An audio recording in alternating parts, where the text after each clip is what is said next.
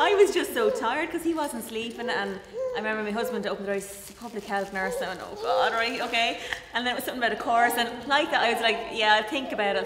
And Anne left, and I said, there's no way am I signing up for some course now, and I'm knackered, I can hardly get myself showered and dressed in the morning, never mind getting out of the house and meeting other people.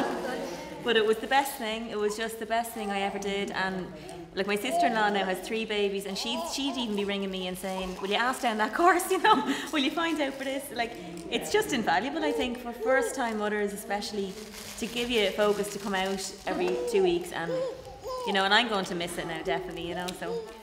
They're picking up on bits of the course from the handouts as well. They'd go over to see what we've gone through, the parentees talking, which is, I've noticed my husband is starting to do quite a lot, and he talks to them through everything, doing the baths and the changing of the nappies or bedtime. He talks them through what we're going to do next, and he's very good at the parentees and much calmer at not jumping to pick him up if he is crying. He's picked up quite a lot from that.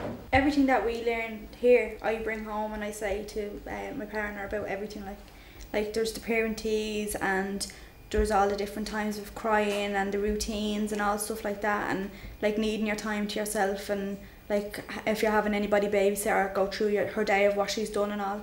And like he start doing it as well, like if he's leaving her with his mum, like he does it as well. So he's learned a lot from this course as well, even though he hasn't been here.